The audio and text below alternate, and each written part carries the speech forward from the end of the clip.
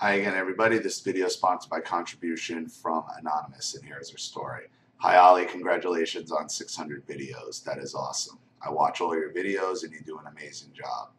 You've done several videos for me over the past year, and last week I promised more stories, so here we go. I divorced my narcissistic husband last year after 12 years of marriage and 17 years together. You did a video for me recently about the covert physical abuse that he subjected me to. Nice job on that, by the way. This story is about how he used triangulation to control me. In the spring of 2001, my boyfriend at the time, and now my ex-husband, proposed marriage. We started dating in 1998, and we were in our mid-20s and had been together for about 3.5 years at that point. I accepted his proposal and was excited about spending the rest of our lives together. After a few months after we got engaged, we started looking at houses to buy while we planned the wedding. He was sharing a 2-bedroom apartment at the time with his younger brother, who was 23 years old. When we started looking at houses, my fiance made it a point to mention that we needed to buy a house that was big enough so his brother could live with us for a while.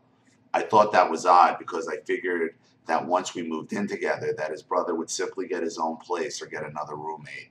Their father had passed away several months earlier, so I had empathy for their loss and didn't want to be selfish.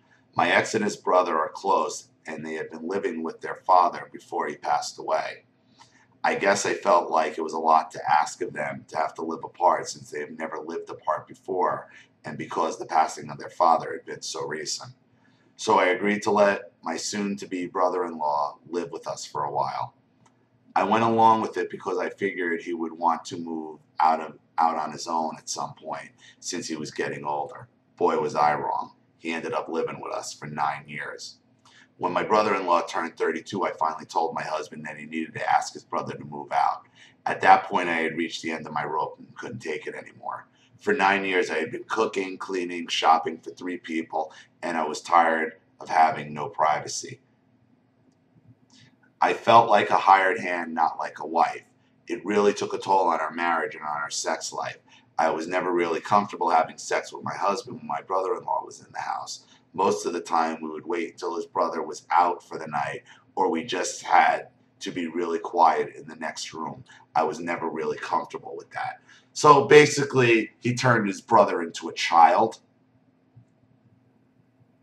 That's what it sounds like. That's how married people with kids have sex. I tried to be understanding as I could with my husband wanting his brother to live with us, but after 9 years, I just couldn't do it anymore. I was so angry and resentful, and I didn't like feeling that way. I really had to convince my husband that it would be better for all of us if his brother moved out. After some arm twisting, I finally got my husband on board with asking his brother to move out. We told him together. A few months later, my brother-in-law did move out. It was at that point that I believed my relationship with my husband would improve, but it didn't. It got worse. Of course it did, because he was setting up like this almost like childhood he had. Like, I don't know if he was turning his brother into his son, or he was trying to relive his childhood, turn you into his mother, and him and his brother can have this giant playhouse. He started going out more and more while I sat at home. He was less interested in spending time with me. He started sleeping on the sofa more often. I was frustrated because I couldn't understand why he was treating me like that. I thought maybe he resented me for pressuring him to ask his brother to move out. I couldn't get him to talk to me about it. When I would try to talk to him, he would just shut down by getting violent and punching holes in the wall or breaking stuff like a child who lost his buddy. In 2010, shortly after my brother-in-law moved out, my husband got a new job. A few months later, he befriended a coworker at his new job. This new friend was a single woman in her mid-20s. We were in our mid-30s. I didn't think much of it in the beginning, but the more I got to know her, the less I liked her. She would date guys, cheat on them, and then dump them. She did it twice to the same guy. She even dated a guy from work and broke up with him. I made the mistake of telling my husband that I didn't understand why she was behaving like that, and I didn't think it was very nice. I think I said something like, I wouldn't treat a guy like that. And he got super defensive and told me that I shouldn't judge her and that I shouldn't talk about his friends like that. Well, there's a red flag that he wanted to fuck her. I backed off and apologized for speaking my mind. Still, I had this uneasy feeling that I shouldn't trust this woman. I should have paid more attention to those feelings. You'll understand why in a minute. In June 2012, we moved into a new house. I didn't want to move, but he pressured me and I finally agreed. Normally, when people sell a house and then buy a house, they move directly from the old property to the new property. In our case, we couldn't move into the new house until 1 week after we moved out of the old house. So technically we were homeless for a week. Money really wasn't a problem in our marriage, so the plan was just to stay in a hotel for a week, store our stuff, and then move in a week later. The week before we had to move out of our old house, he tells me we are going to stay at his friend's apartment. This is the woman he befriended at work. Her name is Sarah. I really didn't want to stay at her place. I thought it was really weird that a woman just offer up her apartment to a male coworker and his wife. I pushed back, but I gave in because he made me feel like I was being ungrateful. I told him that I was upset because of the way he had handled it. I said he should have spoken to me first before telling her that we would stay there. I really felt put on the spot and didn't have a choice and felt like I didn't have a choice in the matter. He said it was too late to back out because he would just look like a jerk to his friend. So we stayed there for a week and then moved into the new house. 2 days after we closed on the new house, we went out of state for 4 days to go partying with some friends and left me alone to unpack and set up the new house. I was so pissed. He didn't even tell me about the trip until the day we closed on the new house. When he got back, he informed me that his friend Sarah would be staying in our guest room for the summer. Apparently, she needed a place to stay because she was going back to grad school and was not going to renew the lease on her apartment. Her lease was up at the end of June, and she couldn't move into the dorm until the end of August, so she had nowhere to go. Apparently, Sarah told my husband of her problem one day, and they were at work, and my husband just went ahead and offered up our guest room without discussing it with me first. The two of them were always having little talks at work and making decisions that affected me without talking to me first. They would go out to dinner, go shopping together, go to bars, and do all types of stuff. They were total BFFs. I tried not to feel jealous about that, but I couldn't help it. That behavior used to really piss me off. When he told me that she was moving in and would be staying for 2 months, I nearly lost my mind. I was so pissed, and I was like, are you fucking kidding me? I remember saying something to him along the lines of, we just got your brother out, now you're moving someone else into our house. He told me I was being unreasonable and that it was too late to tell her no. It's always too late. It's never too late to reverse the narcissist decisions. They'll always say no, it's not, motherfucker. It's not too late to not stay at her house. It's not too late. It's never too late.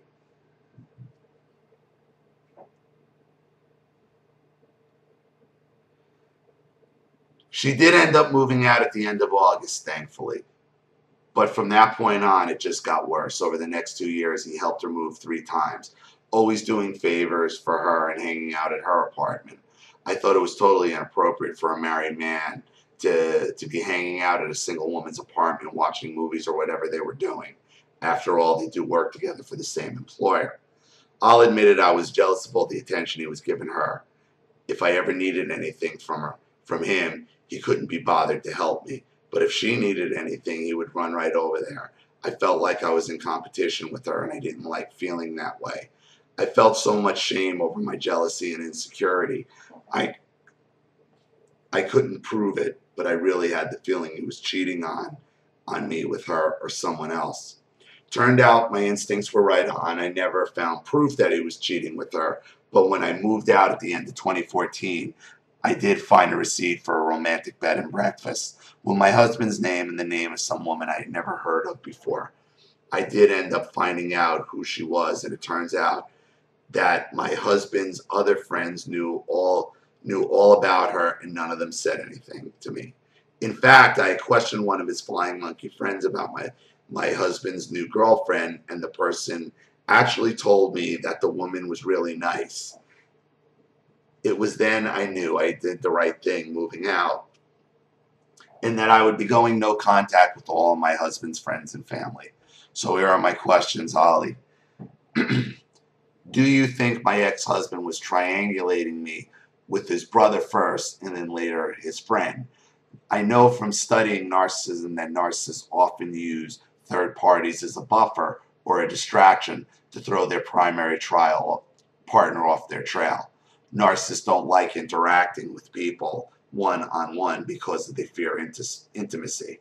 I now believe that is exactly what is going on and why he kept inserting other people into our relationship, and why he got angry with me when I objected or pushed back on his behavior. What are your thoughts about what I just described? Am I really some jealous person, or did he give me reason to feel that way? Was I being unreasonable when I raised objections in these situations, or do you think I have the right to be angry or resentful? Was I being triangulated, or was it all in my head?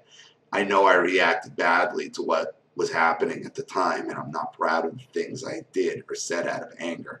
Still, I can't help feeling that way he treated me wasn't right, and I think I deserve better. I do realize that I didn't have to marry him or stay in the marriage. I could have left sooner if I wasn't happy. So I feel a lot of this is on me. Thank you for reading my story. You're so good at analyzing these situations. I look forward to hearing your comments.